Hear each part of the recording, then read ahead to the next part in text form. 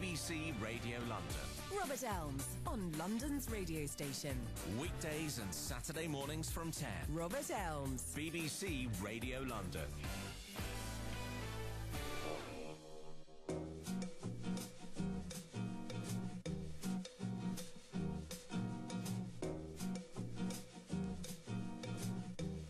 Good morning, London. I'm Robert Elms.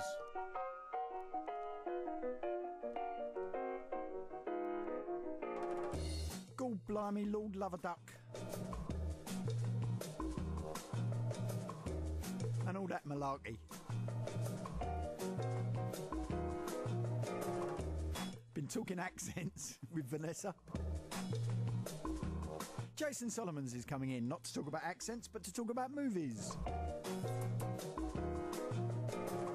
Including the 20 greatest Jewish films of all time. I kid you not.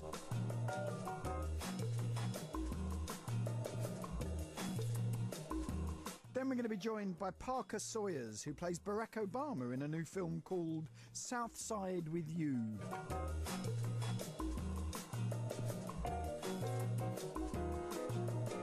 Leslie Ann Jones will be here because she's written a book called David Bowie, Hero. And I'm not going to argue with that.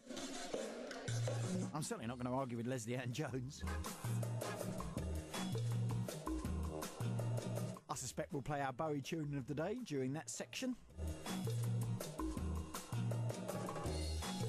And all I'll say is, it's a crash course for the ravers.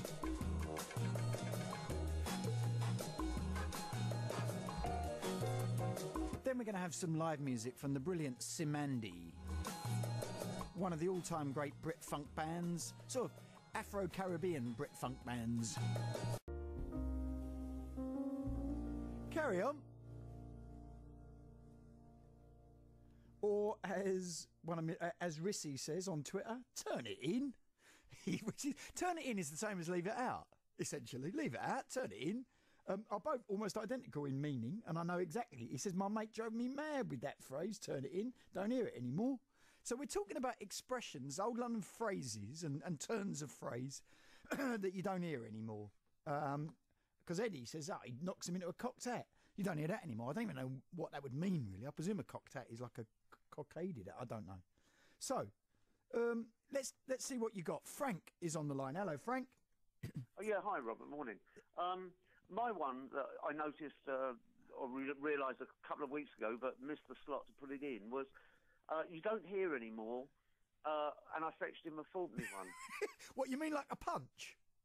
Yeah, clip round the ear kind of thing. Yeah, it's sort of, exactly. It would be... My image of it is someone like Arthur Askey using it as a bus conductor. Because you see, my mother would say... Faulkners must have been quite important, because my mum would say, I'll give you a Faulkner one, my boy. Which meant I'll give you a clip round the ear. Yeah, that's exactly the same thing. It's just that I heard it used, and with a lot of these, I don't know, you call them idioms or something. Yeah. They don't stand up literally. If I can give you a quick example, and it's often foreigners that expose it.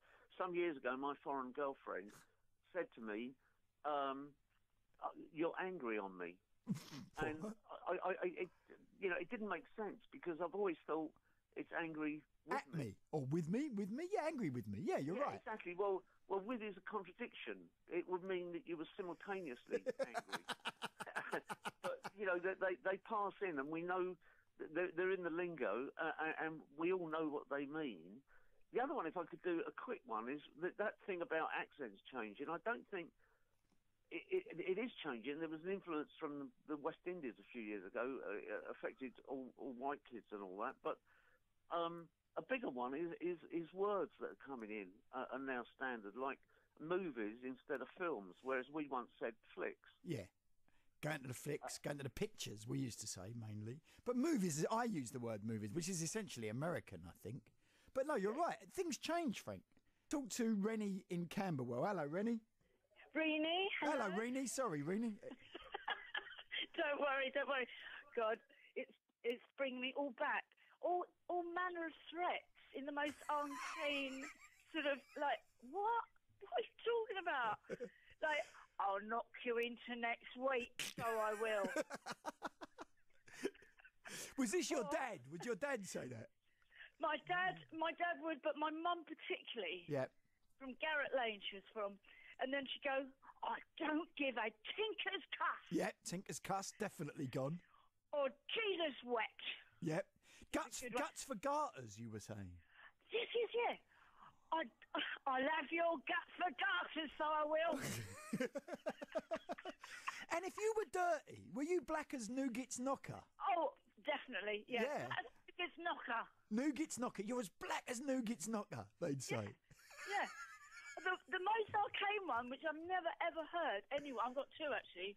One was where you come in from school completely, caked with mud and hair like a bush.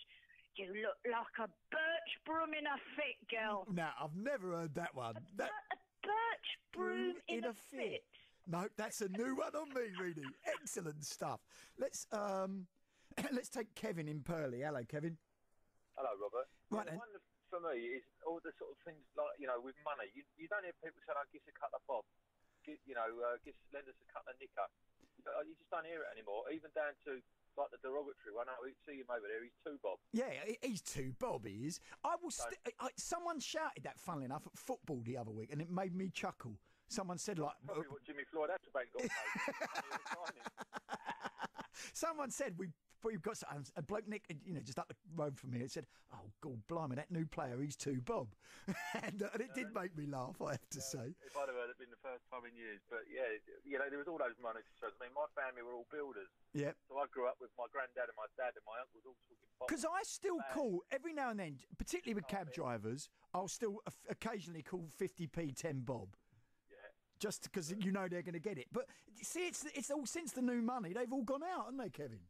I don't know. My family still was sort of talking about the old, the bottled carpets and all that for a long time. But a pound is still a pound, isn't it? A pound is definitely still, but it's rarely a quid, and it's almost never a nicker. Never a nicker. No, exactly. Let's talk to Maureen in Plaistow. Hello, Maureen. Hello. Oh, I haven't stopped laughing. Good. It's brought back all old memories. Hold on, I've got an echo because the wireless is Turn your wireless off. Yeah, turn it off, Fred.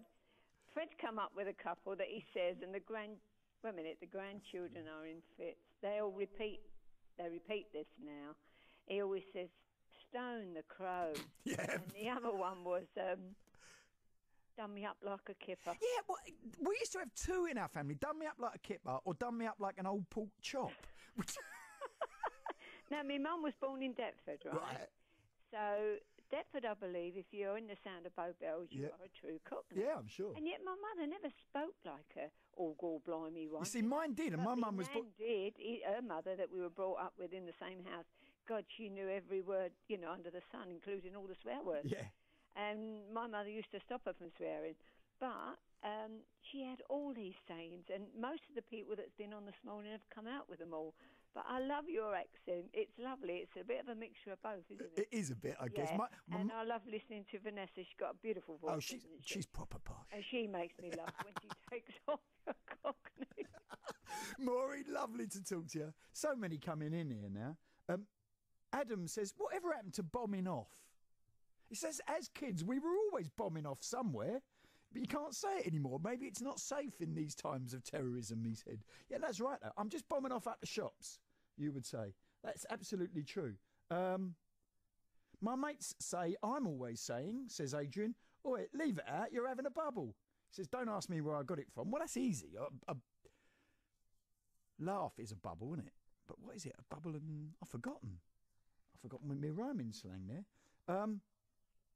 London expressions. My mum, a Hackney girl, called us all ducks. Love it. You see, I would say duck is northern. In fact, it's Nottinghamshire. She might have been Hackney girl, but that's love a duck or hello. Yeah, that's definitely northern. So we're collecting old London expressions. Let's see what Julian in Bromley's got. Hello, Julian. Hello there, Robert. How you doing? Very well indeed. Yeah, I can think of a few actually from my mum and dad. My dad was he came from a greengrocer family from Hackney in Islington. Yeah. My mum was from Islington as well, and I live in Bromley now. But I still think of some of these, like "In It Marvellous," Yeah? In It Marvellous. In It Marvellous. Yeah, definitely. Alf Garnett one, that one. Yeah. My mum used to say "Give over" if if you were asking her for something, Oh, you know. Give over. Yeah. Yeah. I can hear my mum saying that. Yeah, bloody liberty. I'll let you get away with that. Don't take liberties. Yeah. And when you ask someone the time, you'd often get them. They'd often hear it's 5 and 20 past 5. Oh, always. 5 and 20 past or 5 and 22. Yeah, that's it. Yeah. Yeah, that one was absolutely. My grandparents would always say it like that. 5 and 20 past or 5 and 22. No, you'd never hear that one anymore. No, you don't. Dear O Law, now my maths teacher used to say that, and my Uncle Bill, but you don't hear that one anymore. I'm not sure if there's a London one, though.